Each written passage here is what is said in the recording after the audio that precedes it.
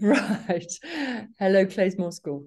Okay, so thank you for attending today. So, quick overview of who I am. So, I am Milly Whitehead, and with my lovely little team here, run a gap year company called The Leap. And we're kind of one of the kind of old and boldest kind of gap year companies, been around for a very long time. So, we like to, especially since COVID, where we did manage to get people away, now refer to ourselves as gap year experts, which we're pretty pleased with that. Anyway, how we can help you and how we are helping gappers over the last few years, well, since COVID, is that we offer a gap year consultancy. So it starts off talking to you at schools, and you join the Leap kind of under a kind of Leap VIP umbrella, and it costs like 150 quid each. You get time with me to script your itineraries, our database of cool things to do in each country's itineraries, contacts, insurance, da da da da da da. Or you join one of our Leap programs. Okay, so in essence, what those two opportunities that the Leap provide helps the traveller who wants to go on a kind of team project, which is organised, or the traveller who just wants to backpack, okay, who just wants to go travelling like Ed, but has got no idea how to do it. Okay, so that is how. So what is really important for you guys is to work out what type of traveller are you? Before you think about destinations, before you think about which part of the world you'll visualize yourselves in, just think, how do you want to travel? Okay? Because it takes a different type of character to just jump on a plane with a friend and go, wee, we're going independently traveling. See you, parents, we're off to Asia. And literally with a flight, drop into kind of Bangkok and think, right, now what are we going to do? So, it does take a bit of planning to make sure that you, what we call, have a soft landing. So when you do land in Bangkok, you know who's going to pick you up from the airport. You know what your first 3 days or 10 days are going to look like, what you're going to do, how you're going to do it. That is the kind of independent role. It's challenging. It's fantastic for those that just want the challenge of moving every 3 days to a different place, sticking to the backpacker routes, sticking, to the well-trodden path. That's brilliant if that's what you want to do. I can't fault it. The other type of traveler is the team traveler that wants to join a program like ours at the Leap. Oh, there's lots of others. There's lots of others that I can recommend. Oyster Worldwide, Gap Force. Those are my projects abroad. Those are my top three. Competitors, but they do a really good job too. Is that what that does? Is it helps you land in a country with a group of people. You might want to be traveling with a friend. You might just want to go on your own. You might have just had that friend that's suddenly broken their leg and now can't go. There's so many things that happen in a gap year which you can't predict. But should you just say, actually, I want to do something constructive. I want someone to show me the ropes. Yeah, to kind of make me travel savvy. That's why people join a Leap program and or other, because you land with a group of friends. So your social life is taken care of. You've got not a fixed itinerary, but fixed objectives. So for example, if you were going to the Costa Rica Adventure Program, okay, your first week is working in a community and doing loads of adventurous stuff, going way off grid, going right into the jungle, jumping off waterfalls, da da da da. The second week is working in a wildlife sanctuary. I mean, you just can't do that as a tourist or as a backpacker. Knock on the door and say, hello, can I work at it has to be organized through the right channels. And also there are dodgy, wildlife sanctuaries, and there are good ones. So you've got to know which are the good ones. So you would do a week of community, a week of wildlife conservation, a week of turtle conservation and hanging out at the beach, and a week of adventure where you go flying through the cloud forest on a zip wire, bungee jumping, that type of stuff.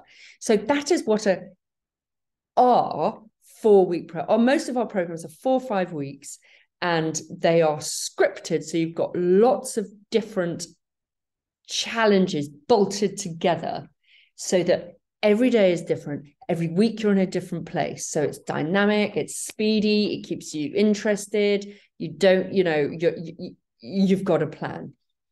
And by the time that plan is ended, then you're ready, definitely confident to then go, right, cool. Okay.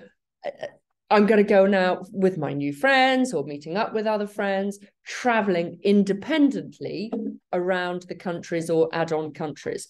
So what the big trend has been since COVID is to go to somewhere like Costa Rica or Colombia with the Leap, because they're beautifully positioned in Central America. Colombia, the top of South America, beautifully positioned. From there, people then change their flights, they don't come home, and they add on phases of independent travel. So then they go off and, go up to, so if you're in Colombia, all the group that are in Colombia now are going down to Ecuador, Peru, down to Bolivia. And we guide through Leap VIP, give you the itineraries and contacts, and away you go. So we definitely help you. The trend is to do a Leap program plus the independent travel. That is like the perfect world. So any questions so far on that? No? Good. I'll carry on then. So that's working out how you want to travel, whether you want to do it independently, with a group, or a combination of both. That is the first thing to work out. The second is then to work out which continent do you want to go. And, since COVID, Africa, if I was kind of looking on a kind of challenge-ometer of which are tougher to travel around, I would say that Africa is the hardest. Then you've got South America, Central America, Asia. Now, Asia is the easiest out of the lot because it's so set up for backpackers, the buses, the little internal flights, easy to whiz around. But it's actually a pain to travel in because of the visas. Of course, that could drop at any time. But right now, oh my God, lordy, you have to get visas to go anywhere. And it takes 3 weeks to get these visas, and It's a complete pain. Whereas in Africa, you have to get a visa, but it's very straightforward. But Central South America, breeze. Don't need to put visa. You literally land and go. They've made travel really, really easy. And also, if I was picking a continent, kind of which would be the most interesting, I would look at Africa if you're never going to go on a kind of a family holiday, because even if you are going to go on a family holiday, because Africa is so hard to experience if you're not on a luxury family holiday. It's geared up for travelers. It's not geared up for backpackers. It's not geared up for doing projects. But wow, they really need help with the projects. And it's so interesting to go off the backpacker trail, the luxury travel trail, and be invited into local homes and into their culture. It's really, really special. But Central and South America, they are still the most popular. And I really can see why. I'm a big fan of Central and South America. I love all the countries there because they offer so much contrast. You can go from Colombia down to Bolivia, okay? And in that journey, you've seen the Amazon, you've seen the Pacific, you've seen the Caribbean, you've seen the Andes, you've seen Rainbow Mountain, you've seen Machu Picchu, you've seen the Galapagos. That is just so much to see. And they are all contrasting experiences. So knitted together, it's just like, wow, you want to see my photos? Have a look. This is just like awesome. Whereas, yeah, I like Asia. I like Asia a lot, but it's it just hasn't got so many kind of punchy contrasts, I don't think. Culturally it has, but environmentally, I don't know. Anyway, Australia and New Zealand. Top tip for Australia. That is kind of number one this year. Everyone's heading to Australia and New Zealand. But I just want to warn you, it is so expensive. So really think hard if that is on your agenda. Okay? Because you can live in Asia on 10 and in Central South America, a hostel kind of $10 a night. In Australia, you're looking at $25 to $30 a night. It's crippling. So people are kind of going there and thinking, oh my God, I've run out of money. Quick, I've got to get home or get out of here and get to Asia. So be really mindful of that. And when it comes to budgets, the greatest plan that you can do is leave school, have a fantastic summer, and then travel, great summer, and then work hard, literally every hour that God's given you between September and Christmas. Literally go for it, nail it. Every hour you want pub work, whatever you can get, you just do. And I know around your neck of the woods, I don't know, whose borders and who's not, but in your neck of the woods, there's some great hamper companies, especially in Salisbury and around there, which always need help. Just putting it out there. So there's no saying, and pubs now, they can't get workers. So when people say I can't get a job, I know they're lying. They haven't tried hard enough. So anyway, you need to earn. And then you need to earn. Yes, costs of programs cost more. Of course they cost more because you're doing more, but everything is kind of covered and you're paying for an experience. But when you're backpacking, you need to budget, I would say, £1,000 a month. That's pretty average. You can get away with less, but that's what I would be that's what I'd be aiming for. Yeah. So then you've got to work backwards and think, Christ, right, I've really got to work hard between Christmas and New Year. But every birthday you get given, every Christmas present, start thinking about it in terms of a meal out. How many beers is that going to buy me? How many nights in hostels is that going to get me? So start thinking like that, and then you'll start squirreling it all away. Yeah? Okay. So those are the basic principles, I think, at this stage for you to start help you scripting your gap year and planning it. Yes, make that decision to travel. You've got to do it. This is the only time in your life where somebody actually congratulates you for going traveling. If you want to do it after university, you're going to get a sad face from your family going, really? No, we want you off our books. This is not the time. It's time you earn your own pennies. So this is the moment where everyone's like, yay, where are you going? Interested in your stories. But work hard and own it.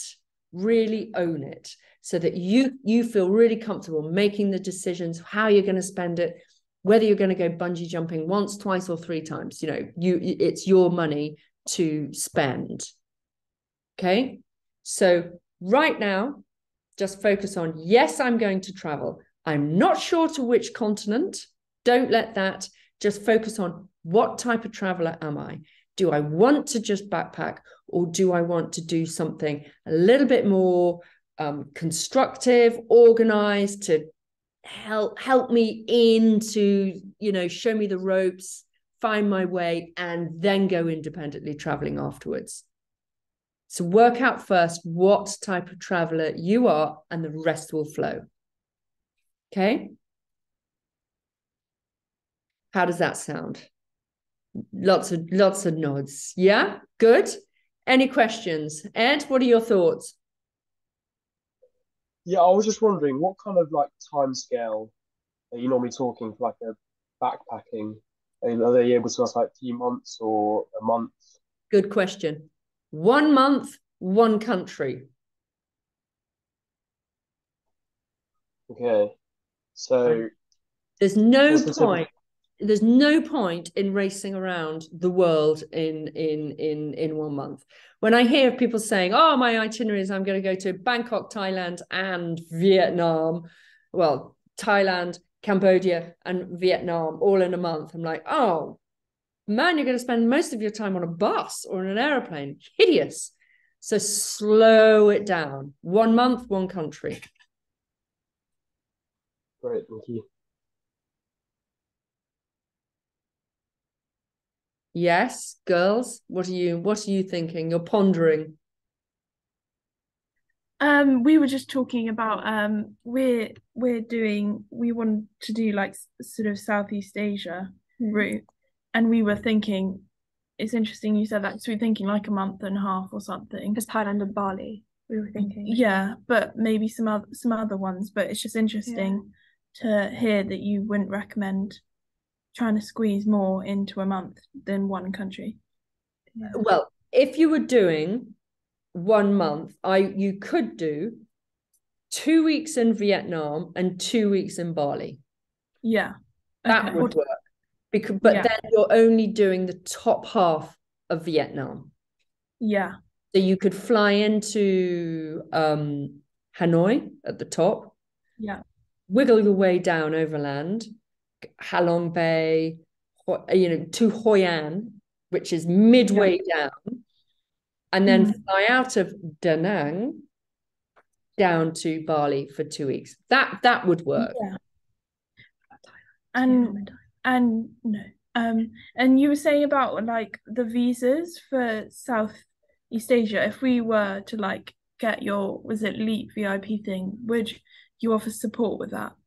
Yes, that's exactly what it does. It basically you open up a directory that says, what are the cool things to do in this country? What do I need to get into this country? But the Foreign Office is also extremely good, the FCDO. That is absolutely critical to have on your phone, because the world has calmed down now, but it can still change. So it's always good when you're traveling to have the Foreign Office on your telephone, so you can double check. Is that an app, did you say? No, it's just the Foreign Office.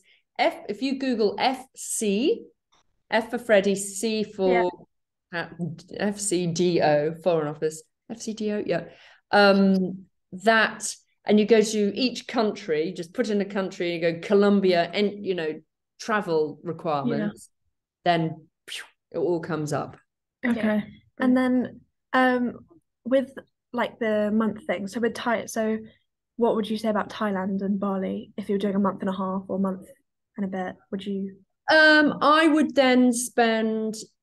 Thailand's a really weird country in that it's so long. So you would want at least 10 days doing Bangkok and going north up to Chiang Mai.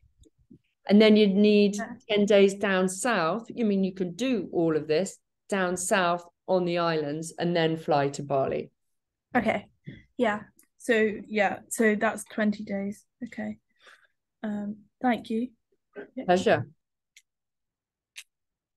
I was just going to ask, so when planning like a backpacking trip, so are you highlighting locations you want to stay at, or do you give advice on that kind of stuff? I give advice on, the things not to miss. Yeah. So, if you were in Peru, for example, I would say, right, okay, if you're in Peru, you have got to do these things. And if you want to see Machu Picchu, this is the best way to see it. Yeah. Okay.